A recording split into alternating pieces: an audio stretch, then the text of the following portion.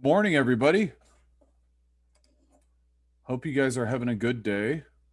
Hope everyone's hope everyone enjoyed their weekend. Had a good Monday. Um and so what we are going to do today is we are going to get after a little bit of chapter 4 and a little bit of chapter 5 stuff. Now, just one moment. There we go. Um Okay, so let's see. Just to recap, last Wednesday and Thursday, and yesterday on Monday, I did the little homework sessions. Uh-oh, admit somebody got stuck in the waiting room. Um, so I've done the little homework sessions, gone over a couple of chapter 4 uh, problems, and I would say that the chapter 4 problems have kind of escalated in the challenge associated with them. So we're going to wrap up chapter 4 today and then get into chapter 5 as well. If you were here yesterday, these chapter 4 problems are going to be very similar to what we did yesterday, but I don't think that there's any harm in practicing things. So we will go ahead and get started with that. The first problem that I want to do is one that is very similar to, it's really questions. Well, it's really similar to question number 23, but if it's similar to 23, it's kind of similar to 24, 25 of your homework. But question number 23 asks you to write the molecular, chat. No, not at all. Just one second. The question was, can I record? And everyone is free to record. I just need to approve it. I'm not exactly sure why it's something that I have to approve, but I always, well, I thought it doesn't appear that you can. That's strange. Huh. Well, now it's peculiar, chat. Some people have their own copyrighted lectures. I don't know what that means. I post all the lectures on our Canvas page, so you have access to them and you can download them.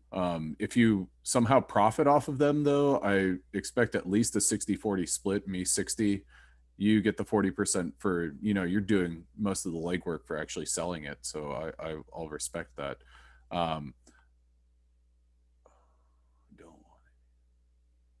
Oh, yes. Well, for 40% of the profits, I will gladly relinquish my power. But for some reason, Brandon, I'm sorry. I'm trying to go into permit you to record, but for some reason, Zoom's not letting me. So I'm sorry about that. I guess I have to retract my yes, you can record. For some reason, it's not letting me. Anna Queen asks, where is a good spot to be in class? Starting chapter 5? That's fantastic. That's a good place to be. Amaya has, I don't know if that's a lobster, and then Zakora is laughing or crying. Okay, that sounds good. Okay, cool. Well, then I'm going to close that. The chat. I'm going to rearrange my desktop for a second. Okay, so question 23 asks you to write a molecular and a net ionic reaction. Now, it specifically says write the balanced molecular equation and net ionic equation for the neutralization reaction between hydrochloric acid and strontium hydroxide. Include the phase of each species. Okay, so now, the way that I think about these different types of equations, a molecular versus a net ionic equation, is the molecular equation tells you all the molecules that are reacting with one another. The net ionic is just the ions that are involved in forming a product. Now, this is a neutralization reaction. And so as a neutralization reaction, you'll sometimes hear them referred to as an acid-base neutralization. So when you hear that, you should think, well, there's probably an acid and there's probably a base. Well, our acid was HCl, hydrochloric acid. That had an AQ by it.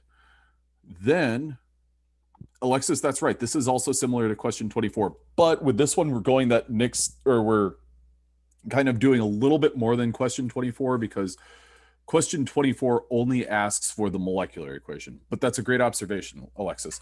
So we've got HCl, and then we're going to add strontium hydroxide. Now, keep in mind, you will always have a periodic table before you on any sort of test. And you might see that and think strontium hydroxide. Okay, strontium. When have I talked about that? At this point in my life, I'm reaching 0 points total. What you need to be able to do is you need to be able to identify strontium on the periodic table. Strontium is Sr. So the symbol Sr, and therefore it has, or sorry, as it is Sr, it's found in group 2A of the periodic table. As a element found in group 2A, that means it has a +2 charge. Well, hydroxide. So this is strontium and it's paired up with OH. OH is a polyatomic ion with a -1 charge. So we are going to make a combination of strontium and hydroxide that is neutral. And what that's going to look like is SrOH. The OH ends up in parentheses, and we're going to put a subscript of 2 because we have to have 2 of those negative charges to basically cancel out the 2 positive charges of strontium. Okay, so I'm going to erase my charges because I don't really need to keep track of that, but that's kind of where I put together my formula. So I've got a neutralization reaction of HCl and SrOH2 aqueous, and these two things are going to shuffle around. And I mentioned this in the videos, but these have, and this is kind of the model that I use, AX plus BY. And this AQ that I'm underlining right here means that this substance dissociates in solution. So that means the hydrogen ion and the chloride ion separate. When it's kind of like, it's like when you were in junior high school and maybe one of your parents was your chaperone. You got to the dance together, but then I don't know you. You do not exist. You separate and you are both still there, but you're just sort of floating around. Okay, so we have AX. Now, BY is the exact same thing with this AQ here. Okay, so what this means, and I'm going to write my ionic reaction as well, and then I'm going to write my net ionic.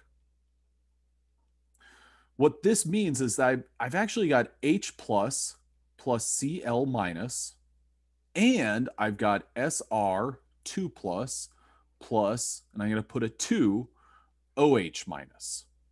Okay, so my A is hydrogen, my X is chloride, my B is Sr, and my Y is OH. Now, that I do that because when I have AX plus BY, I can predict my products of AY plus BX. I just reshuffled my ions. So I'm going to do the exact same thing, but now rather than shuffling A and X, I'm going to shuffle the actual elements or the actual ions there.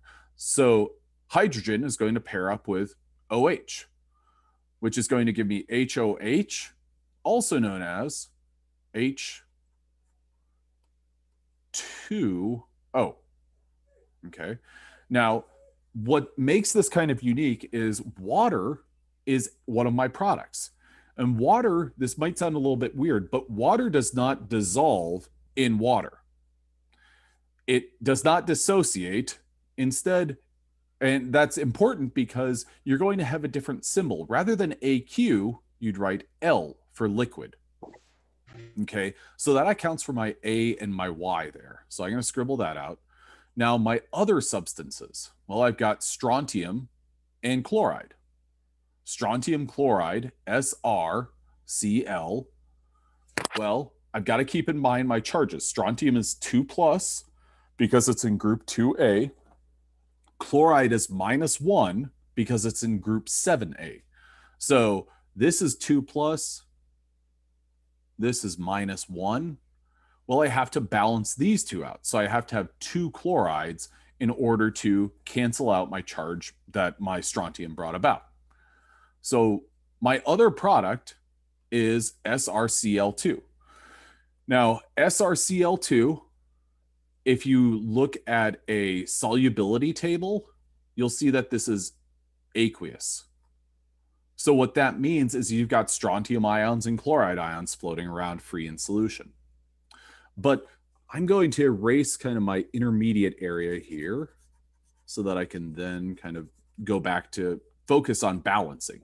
So this right here, where I'm drawing a little star, another star, and a smiley face, this is my molecular equation. For the test, will we have a solubility table? That's a great question, Anamika. I will provide you with any of the necessary soluble information.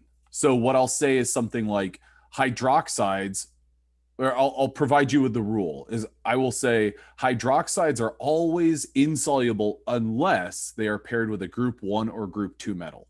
And so then you'd be able to say, oh, well, strontium, I can see that on the periodic table. That's a group 2 metal. Therefore, strontium hydroxide is aqueous. Does that make sense?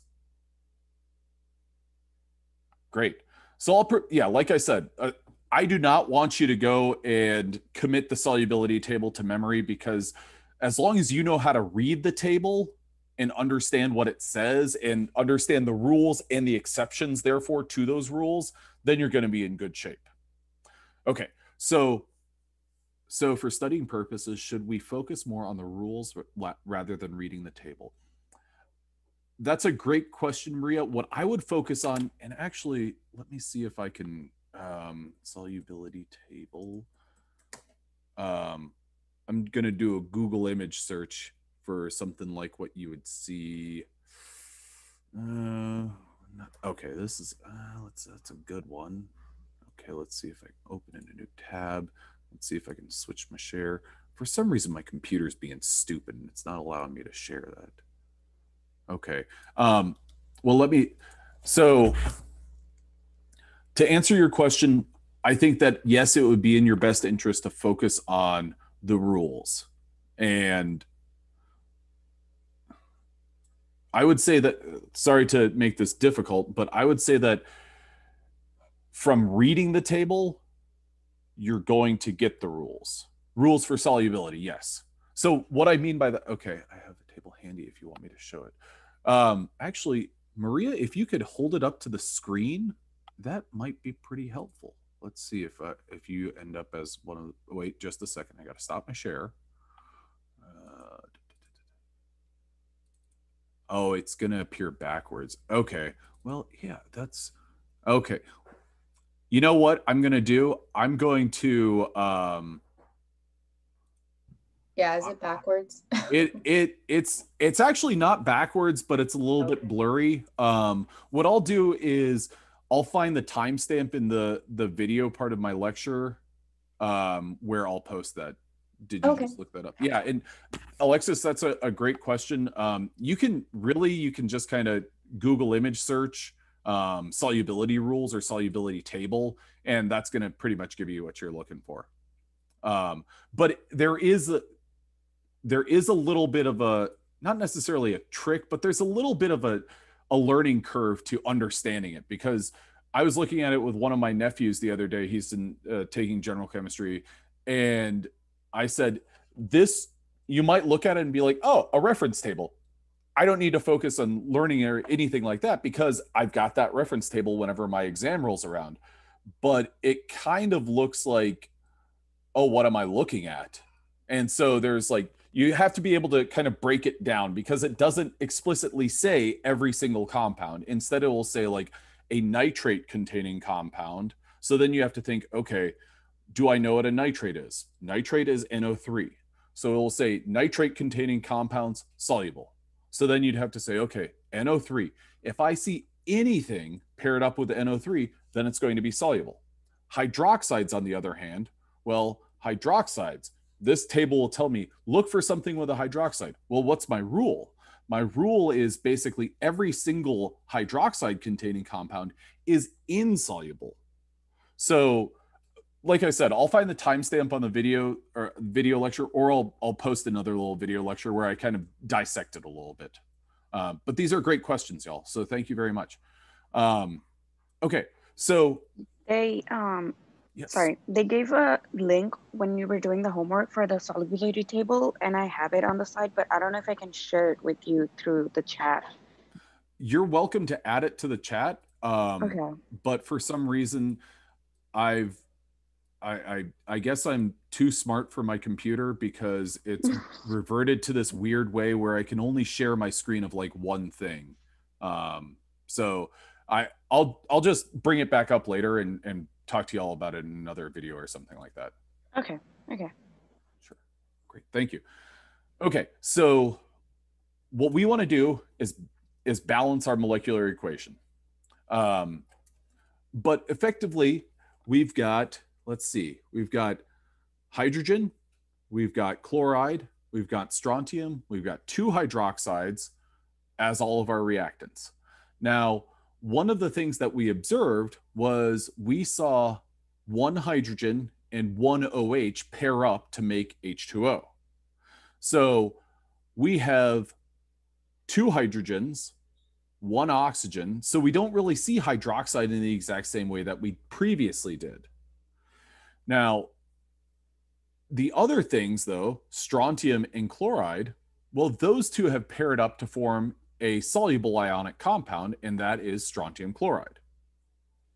So the good thing about balancing ionic reactions, neutralization reactions, is it generally does not take that much, it doesn't take that algebraic approach. So it's a lot faster. So basically, what you need to do is you need to identify an ion that is not hydrogen or oxygen. And so what I'm going to do is I'm going to look and I'm going to see, well, here's chloride. There's one on the reactant side, and lo and behold, here's two on the product side. So how would I balance those two chlorides? Boo, whoop, two. Okay, so I put that two coefficient in front of HCl. I balance my chlorines. Awesome. Pat on the back.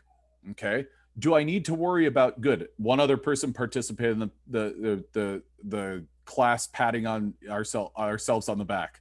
So we've got our chlorides balanced. The other non-hydrogen or oxygen ion was strontium. Strontium is balanced. Great. So that leaves us with hydrogen and oxygen. We did not start with hydrogen and oxygen, but we did kind of look at it and we knew that they weren't going to be balanced. So let's take a look. Now we've got two hydrogen, we've got two more hydrogen, and then we've got two oxygen. Okay, so grand total hydrogens on the reactant side is going to be 4. Okay, we've got one oxygen, and so then let's look at our product side.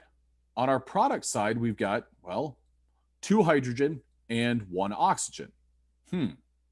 Well, we have almost the perfect ratio, because if we put a 2 in front of this H2O, now all of a sudden we've balanced two hydrogen, or we balanced our hydrogen and our oxygen. So we didn't even really have to worry about, getting that algebraic method out or anything like that. We started with what are our ions that are not hydrogen and oxygen. Because as soon as those were balanced, we actually basically set the dominoes in motion to balance everything else out. Does that make sense? Okay. So the next part of this, which I'm going to put let's put a circle,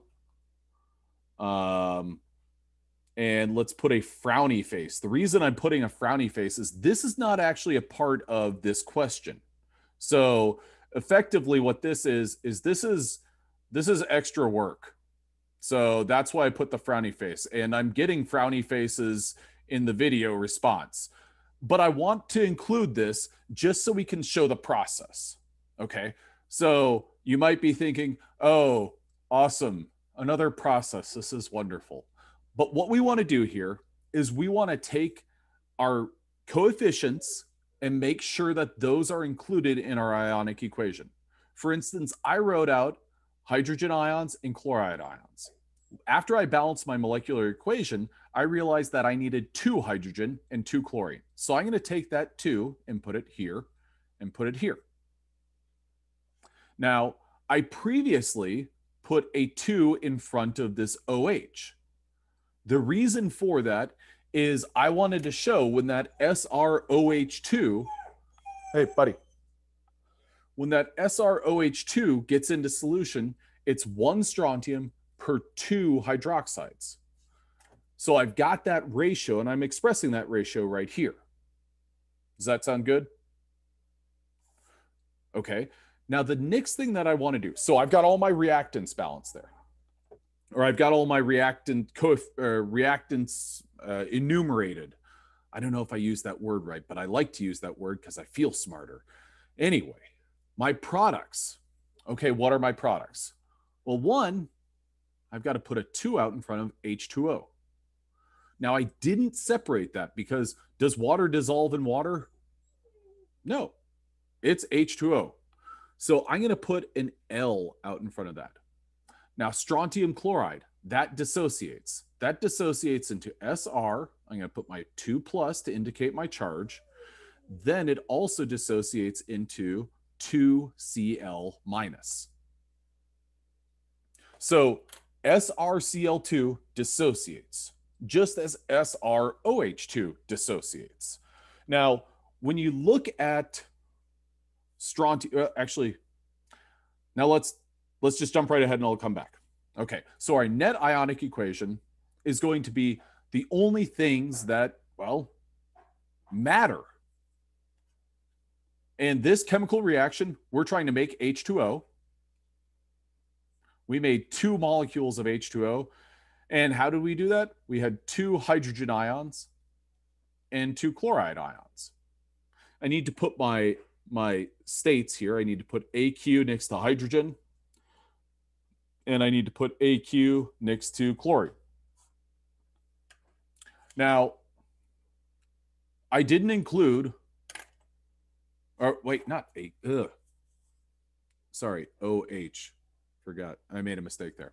Okay, my net ionic equation is 2H plus and 2OH. And my 1 product listed is 2H2O. Why didn't I include strontium? And why didn't I include chlorine? Well, let's see. What did strontium look like in the reactant side? Well, it was a free ion. It was a free ion before the reaction. It's a free ion after the reaction.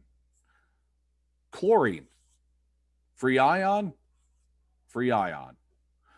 So effectively, and the term for this is these are spectator ions. And so it's almost, I always think about it as like a sporting event of sorts, in that these spectators, they were in the stands.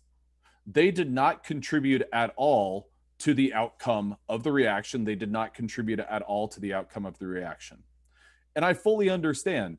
I got my graduate degree at Texas A&M, and to say that the spectators do not contribute completely to the outcome of the game is absolute, like, I'm a traitor to Aggie land. So, you know, the 12th man and everything like that. So, Alexis, basically, if it repeats, exactly, Alexis, perfect. Okay. So that's effectively question number 23. Like I said, though, the molecular versus the net ionic reaction. That's all that this question was asking for.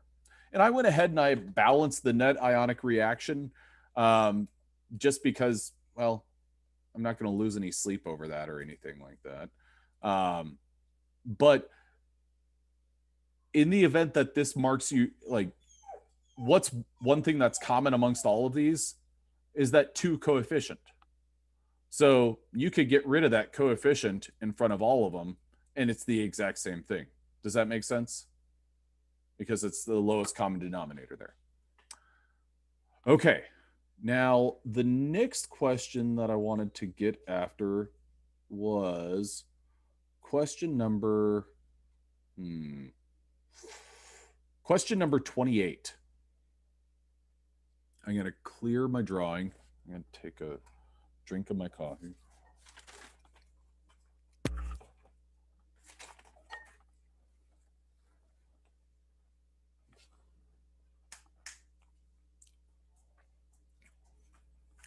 So this question asks us for oxidation numbers. And this is something that always kind of frustrates people and kind of like, I don't know, blows their mind a little bit. And the question that I'm looking at tells me, let's see. Sorry, just a second.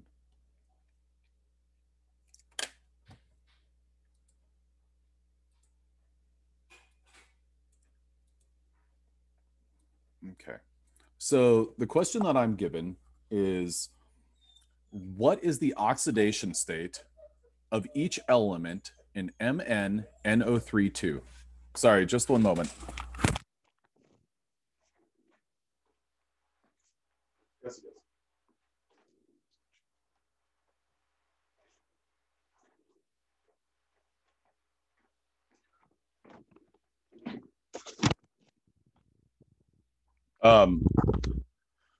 What is the oxidation state? What's the charge on each of the different atoms that is given in a particular formula? And the formula that I'm given is MnNO3 with a subscript of 2. Okay. Now, this is a ionic compound known as manganese nitrate. In order to answer this question, you have to have a little bit of prior knowledge. If you look at the periodic table, one thing that you'll recognize is manganese is in, let's see, here's my periodic table.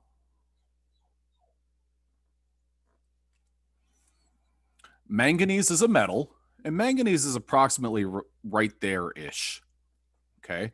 Now, manganese being right there is in a group known as the transition metals.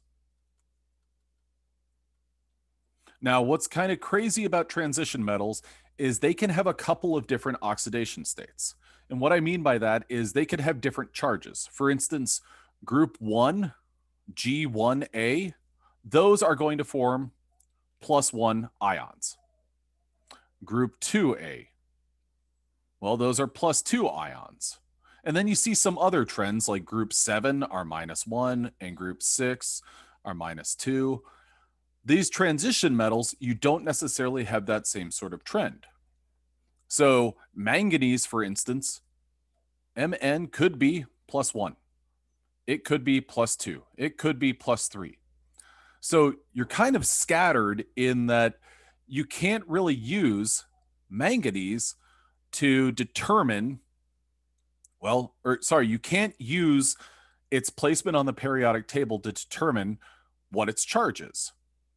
So what you have to do is you have to say, okay, well, since I can't use manganese on the periodic table to determine its charge, I've got to use something else.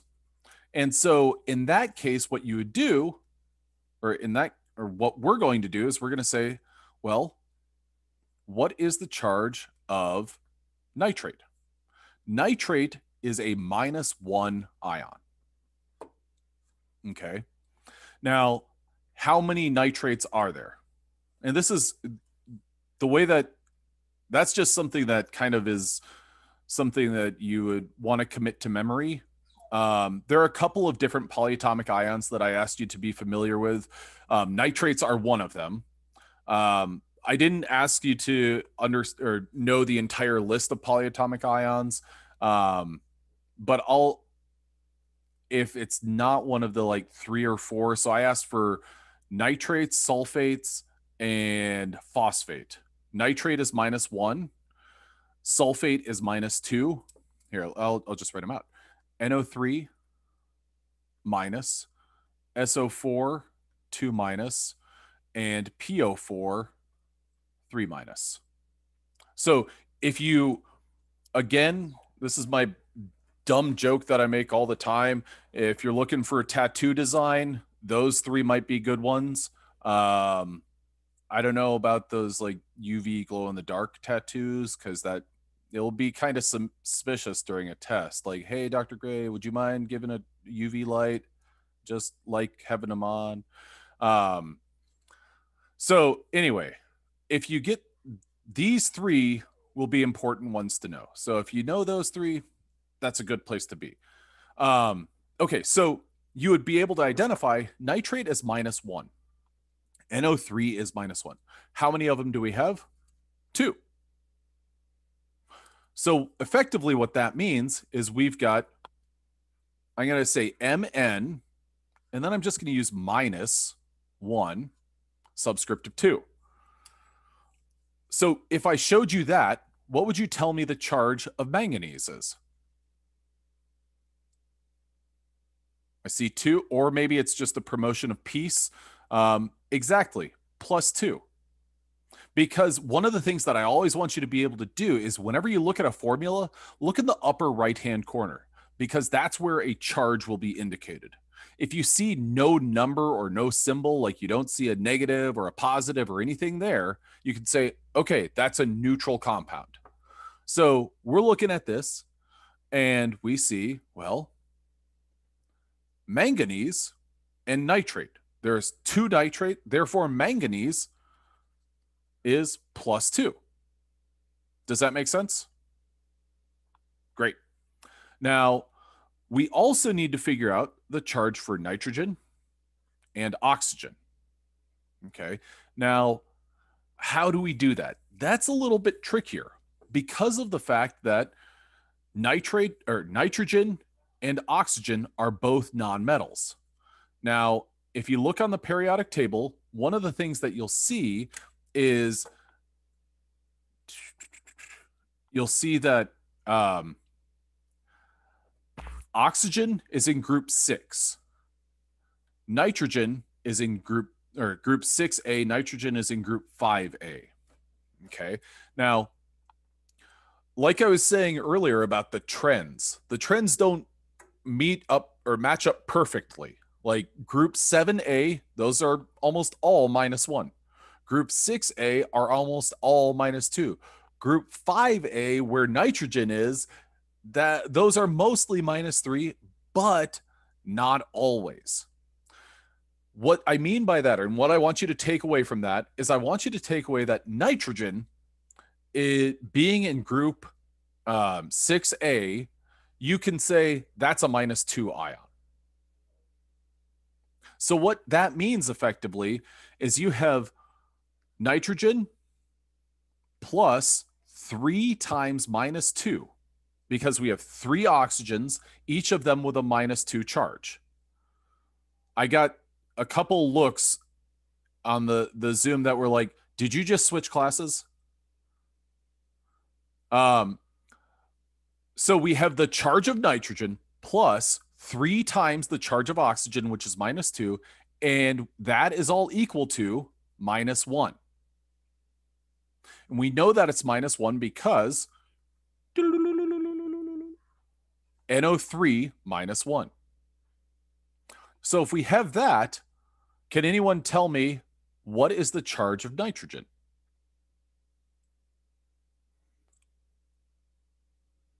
This is great. This is one of the things that I like about Zoom. Everyone thinks that they're being very secretive when they either go like this or offering the answer like this, so that if they're wrong, they're like, no, I wasn't raising my hand. I just have this thing with my arm. +5 is correct. So the charge on nitrogen is +5. The charge on oxygen, you want to indicate each of those ions. The charge of oxygen is -2. There are 3 of them, so that they will combine to give like an overall -6 charge. But the question is asking about what's the charge of each one of these ions. Now, does that make sense?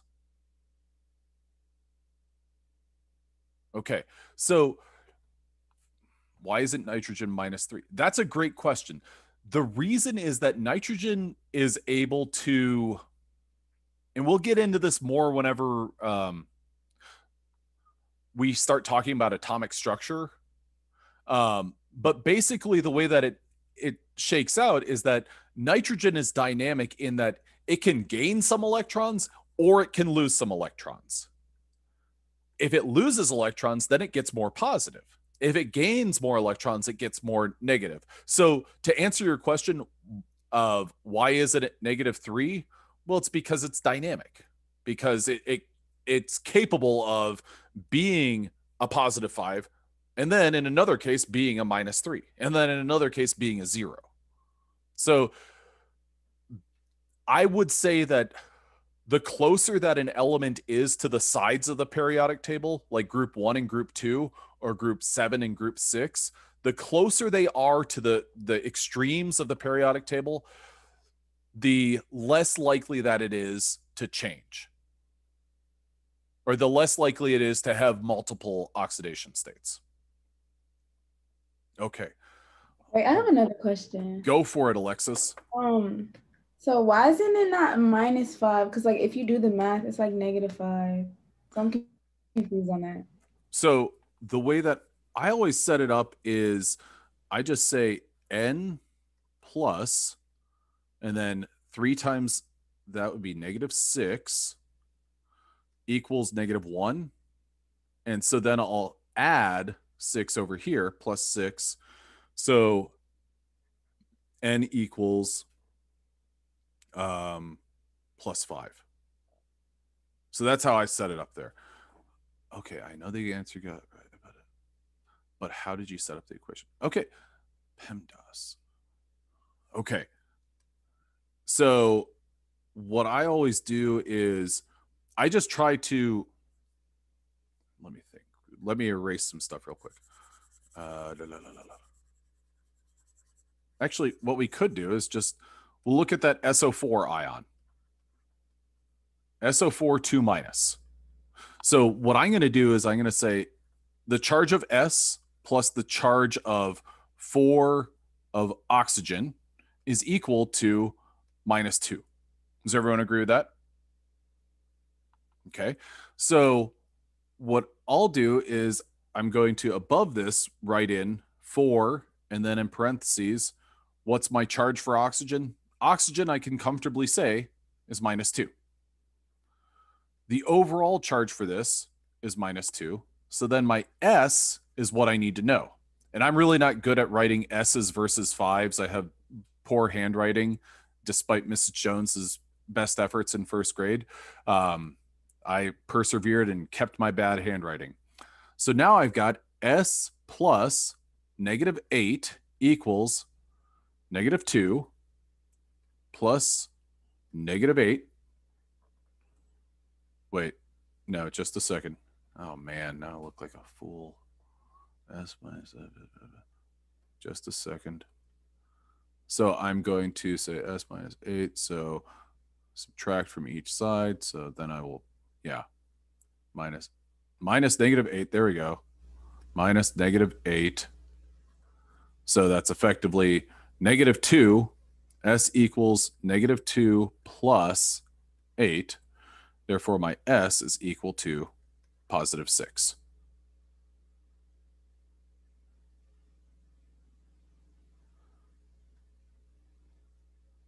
Because I try to think about it as like, what's the magnitude of each one of them? One's going to be positive, one's going to be negative. I have an overall charge of -2. So that's kind of how I do that sort of thing. Does that help? Or did my example? Okay, I'm just going to stop talking about that. So it's an overall charge of -2 because the ion charge is what, -2? Yes. Yes. So those 3 ions that I wrote, the nitrate, sulfate, and phosphate, those are good ones to just like keep in your brain, because those will surface on tests and stuff. All right. Well, then I'm going to clear all drawings. Then I'm going to go.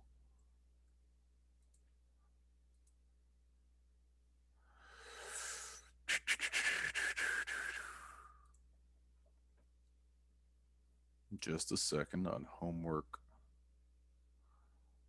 Let's see. Okay, so when it comes to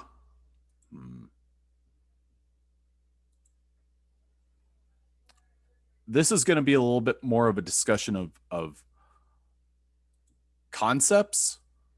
So chapter 5 is a fairly tricky one because we're getting into stoichiometry.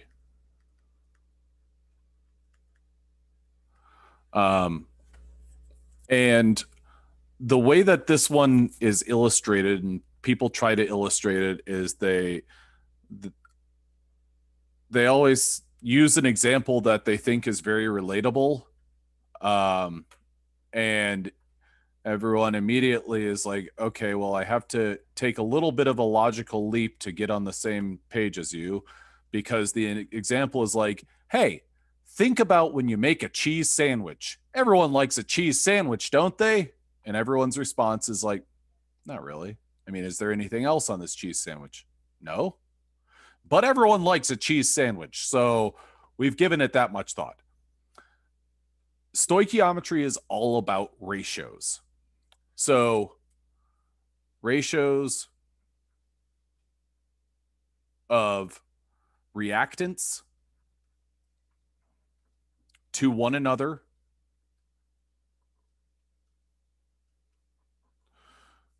as well as reactants to products. So people like to use the cheese sandwich analogy because then they can say, oh, well, what does a cheese sandwich consist of? It's the simplest sandwich you can ever think of. Well, it's got 2 pieces of bread and 1 piece of cheese. Doesn't that sound appetizing? It's all you need to know. Cheese sandwich. You can't even go with like a bologna sandwich or a bologna and cheese sandwich. Anyway, so these are our 2 reactants. We've got a reactant of bread and we've got a reactant of cheese. And our product is 1 sandy. Okay. So we have our coefficients. 2 pieces of bread and 1 piece of cheese equals 1 sandy. So then what happens if you have 35 pieces of bread and 1 piece of cheese? How many sandies are you going to make? Just 1. Because you have a ratio of your reactants to one another, the bread and the cheese, in a 2-to-1 ratio. And when you have that proper 2-to-1 ratio, you're going to make 1 product. Okay. Now, when something throws that ratio off, for instance, when you're introduced to 35 pieces of bread, but you have only 1 piece of cheese, well, that 1 piece of cheese is going to be your limiting factor, your limiting reagent. So we have these terms where we talk about excess reagents or reactants and a limiting reactant. Because what this is saying is, this is kind of our, I'll write it as, this is our golden rule, our recipe of sorts. So you have a perfect ratio that's going to give you 1 perfectly mediocre sandwich. Now, when you have more than 1 of those reactants than what is shown in your perfect ratio, does that change your reaction? No, it does not. That's just saying, here is your supply. Okay. Now, you still have to apply those numbers to your perfect ratio. Does that make sense? So this is where there's a little bit of a leap when you go from this to a balanced chemical reaction. Now, to illustrate this, the way that I first like to think about it is I like to keep it, well, a little bit in the same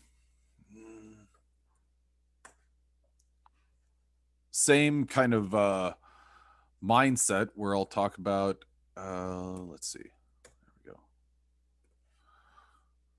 go. Where I like to talk about it in terms of a balanced chemical reaction. And that's the balanced chemical reaction is effectively like your golden rule. That's your recipe. Now, our balanced chemical reaction that we're going to look at is CH4 plus O2 yields CO2 plus H2O. Now, when this is balanced, you have a 2 coefficient in front of the oxygen and a 2 coefficient in front of the water. So your ratio for this reaction, just looking at the reactants, is you have 1 slice of CH4 and you have 2 slices of O2. You put those together and then you actually make 2 different products. You make 1 CO2 and 2 H2O. So it's easier said than done, but try to apply that logic to this balanced chemical reaction and any balanced chemical reaction. So now let's think about this as hypothetically, you've got 50 molecules of CH4.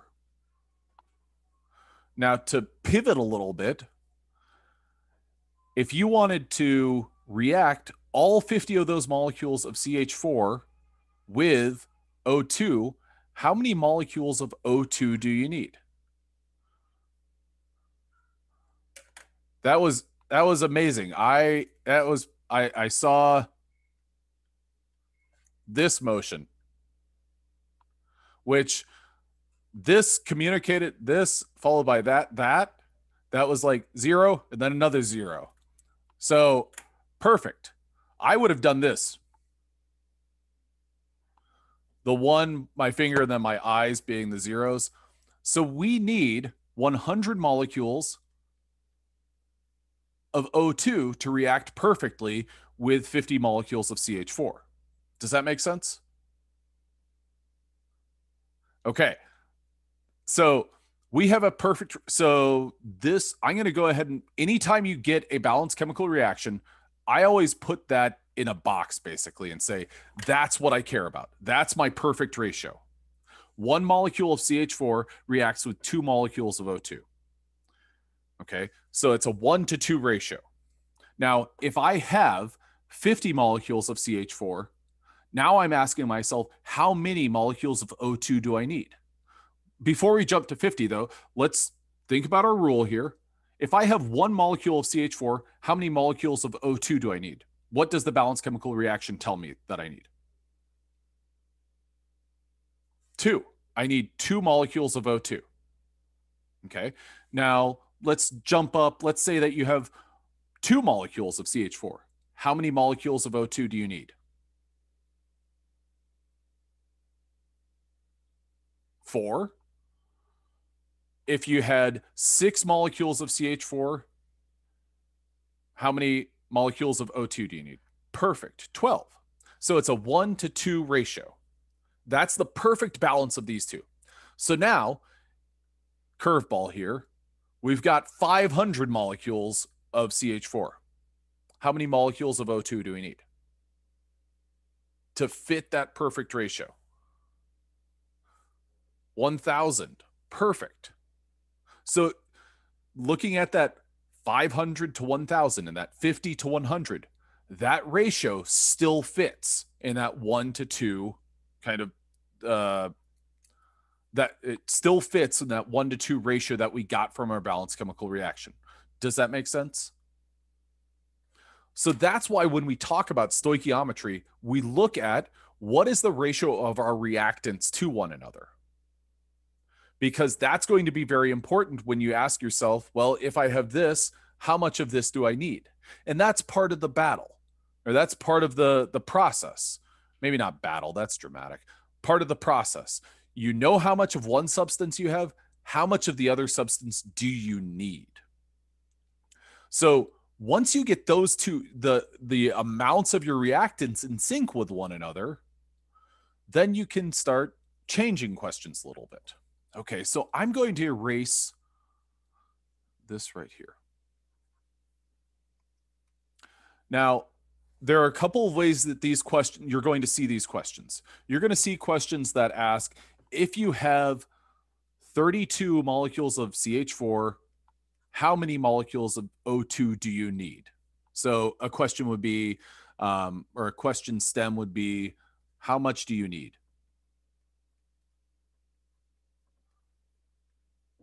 And the idea with that question is, in order to consume all of both of them, to get them to match up perfectly, how much do you need? That's kind of the question there. Okay. You will also see questions that say, you have 32 molecules of CH4 and 99 molecules of O2. Okay. So this question, well, it kind of asks you to think about the first question. But then it asks you, well, which reactant is in excess? And so effectively that's saying, well, which reactant of the two reactants do you have too much of? So that's why I say you would look back at that first question. How much do you need? And you'd say, okay, well, if I have 32 molecules of CH4, I only need, well, 2 times as many, so 64 molecules of O2. I have more than 64, though, so I have 99 molecules of O2, so I would say that is my excess reactant. Now, what I think is really helpful for this sort of question is to think about a chemical reaction or kind of a recipe of sorts that you see, not necessarily in your everyday life, but you see ratios all the time. So sometimes the problem gives you the exactly. Sometimes you'll be given the number of molecules for both of them and asked which one is in excess. So the way that I think about this is I try to think about ratios beyond, albeit the perfect ratio of a discussion of a cheese sandwich. I think about cars. For one complete car, and I have a minivan. So for one complete Honda Odyssey, how many wheels do you need? 4. If you have 36 wheels and one Honda Odyssey body, how many complete Honda Odysseys can you make? 1. So I have that 1-to-4 ratio. So my product is that one complete Honda Odyssey. If you've never driven an Odyssey, don't worry, you're young. You'll live soon enough. It's amazing. It's the best thing on earth. It's got doors on both sides that slide open. So, I could jump straight through. At any rate, that's where I'd like to stop today. I want you to be thinking about ratios, perfect ratios like that 1-to-2. Okay, so here's a balanced chemical reaction. We haven't gotten into products yet. We'll get into that. But think about what's the balance that you need among individual reactants with one another. Okay? And if you're thinking right now, I'm frustrated. Well, I personally have just been talking at you for 54 minutes, and you might be like, I'm tired of his dumb jokes, tired of his dumb face. I just want to get on with my life. Well, I'll be back. I'll be doing practice problems again tomorrow. And like always, that's not a mandatory or that's not a requirement. I'll record that, post it on our Canvas page. And in addition to that, this is not a super simple thing to understand. This is kind of like you feel like you get it, and then you see a problem and you're like, oh crap. So this does take restarting and rechecking and everything like that, but you guys are smart. We'll get there.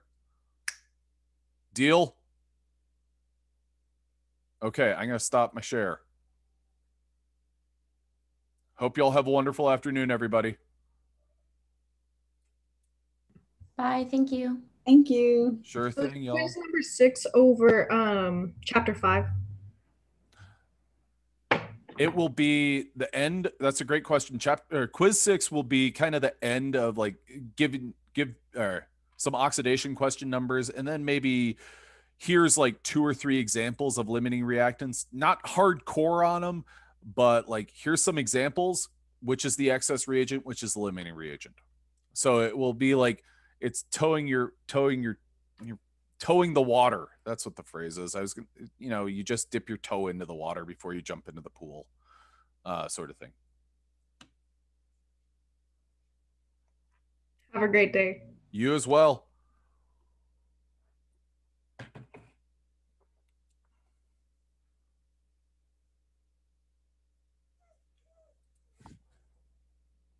Hey, bud.